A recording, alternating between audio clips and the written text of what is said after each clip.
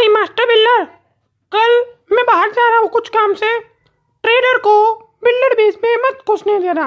मैं तो जाऊंगा। ए, इधर आ तू। आमोन इधर आ। और नदी का चल निकल। Nonsense, get lost.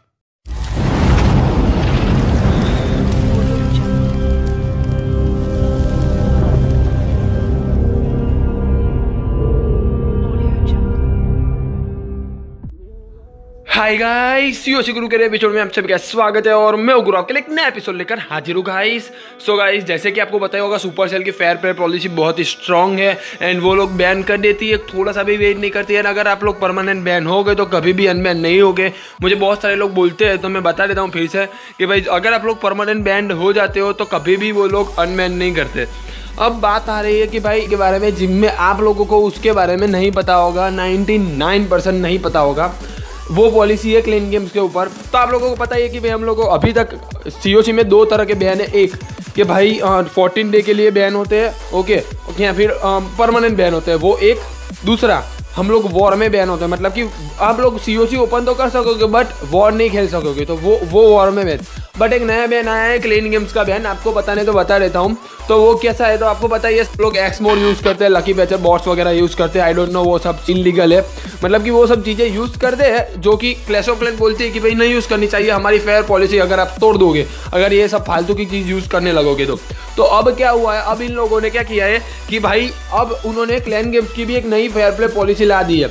तो अब उन्होंने क्लेन गेम्स की नई फेयर प्ले पॉलिसी में क्या किया है, तो वो लोग आपको बैन कर देते हैं क्लेन गेम्स के लिए। अब आप सोचोगे भाई कैसे बैन करेंगे, वो मुझे बताओ। तो अब देखो, बेसिकली इसमें क्या होता है पता है, आप लोग जैसे ही लकी पैचर वगैरह यूज़ करोगे क्लेन गेम्स को कंप्लीट करने के लिए, तो क्या होगा, पकड़ जाओगे एंड आपको एक ऐसी फोटो आएगी। देखो, क्लेन गेम्स चल रही होगी ना, तो भी ऐसी फोटो देखो, यहाँ पर कोई बक्सा नहीं पड़ा, ओके, तो भी ऐसी फोटो आ रही है। ये देखो, इवेंट में क्लेन गेम भी चल रही है, ओके, बट वहाँ पर कुछ भी क्लेन गेम्स आई ही नहीं है। क्यों? क्योंकि वो बैन है।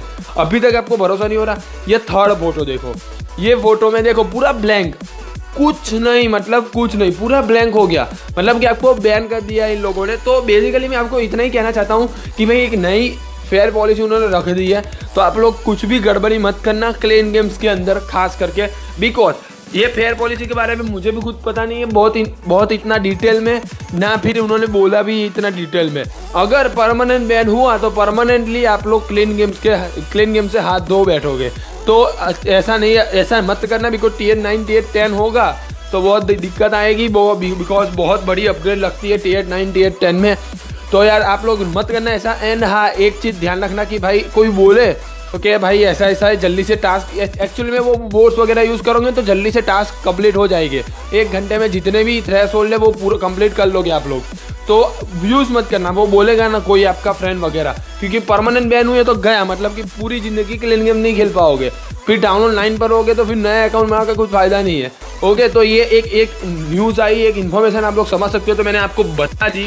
होप यू गाइस आप लोग ध्यान रखोगे। आप मुझे बताना कि भाई आप लोग, मतलब कि आप लोगों ने कभी भी क्या कुछ भी ऐसा यूज़ किया हुआ है या नहीं किया हुआ है, मतलब कि आपके अकाउंट बैन हुआ है नहीं हुआ। बिकॉज जब बैन फेयर पे पॉलिसी लाई थी तब TH11 मैक्स आउट वाले भी बैन हुए थे, तो इंडिया में से भी बहुत सारे लोगों का बैन हुआ था। तो आपका बैन हुआ है नहीं हुआ, मुझे नीचे बताना जरूर, ओके। एंड वीडियो कैसा लगा, तो अच्छा लगा है तो लाइक कर देना। चैनल पर पहली बार आ रहा होगा तो चैनल को सब्सक्राइब करके बेल आइकन पर क्लिक कर देना, बिकॉज मैं interesting video and update news के बारे में वीडियो लाता रहता हूँ। मैं मिलता हूँ आपको अगले वीडियो में, तब तक के लिए हंसते रहिए, मुस्कुराते रहो, खेलते रहिए। The clash of clans.